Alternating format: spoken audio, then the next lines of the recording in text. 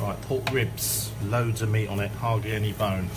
Gonna sort of like chop through nice and thick, they are. In between each rib.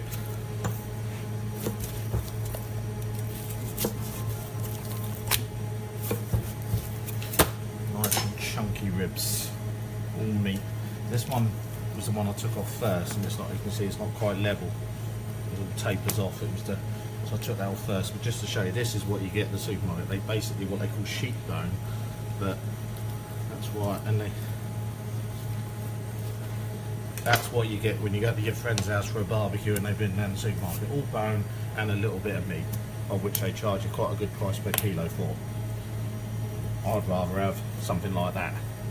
When I say sheep bone, by the way, I can't really do it because it'll ruin these, but basically what they do, sheet, so you sort of like boning in a sheet, and that's why you get a load of them in a piece. That's called sheep boning. But that is what you would end up with, is say 3 or 4 bones together, sheep bones. You would peel that back and then go down there like that, getting close to the bone. There you go. But we don't do that. No, we get nice meaty ones here, then we roll it in our Chinese flavour glaze sauce.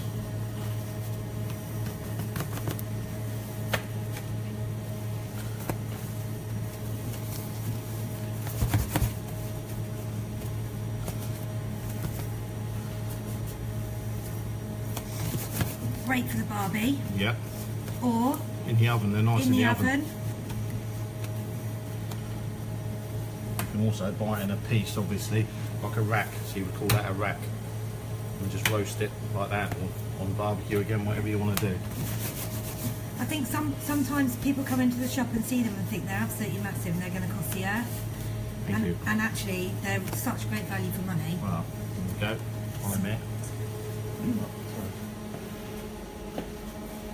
One rib weighs 12 ounces. There you go.